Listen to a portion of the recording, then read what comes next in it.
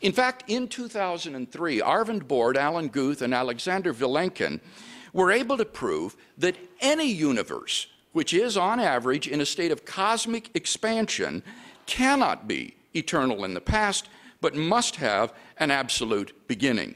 Vilenkin pulls no punches. He writes, "It is said that an argument is what convinces reasonable men, and a proof is what it takes to convince even an unreasonable man. With the proof now in place, cosmologists can no longer hide behind the possibility of a past eternal universe. There is no escape. They have to face the problem of a cosmic beginning."